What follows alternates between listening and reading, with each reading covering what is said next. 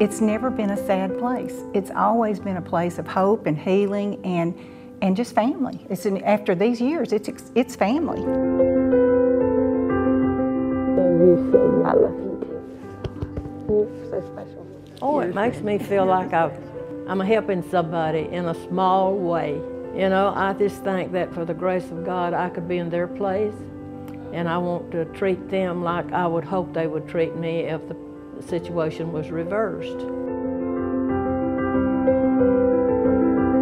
As soon as I found out that there were volunteers here, that's what I wanted to do, so that I could share the positive things, because I know how scary it is. And so if I could help like one person not be so afraid when they start out their journey, that's kind of what I wanted to do. Okay, I figured as much for you. Everybody else doing good?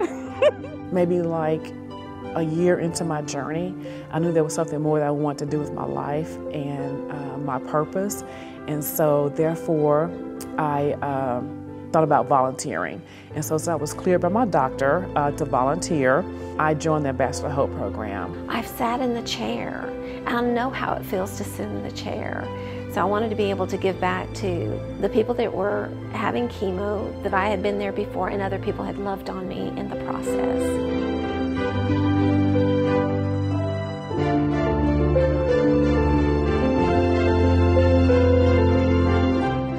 Well, if you don't need anything, you have a good day, and if you do, just let me know. I'm Jolanda.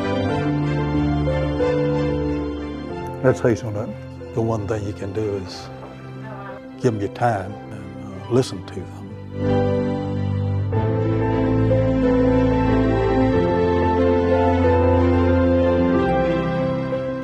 If they are upset, you just pet them and give them a hug and make them as comfortable as you can.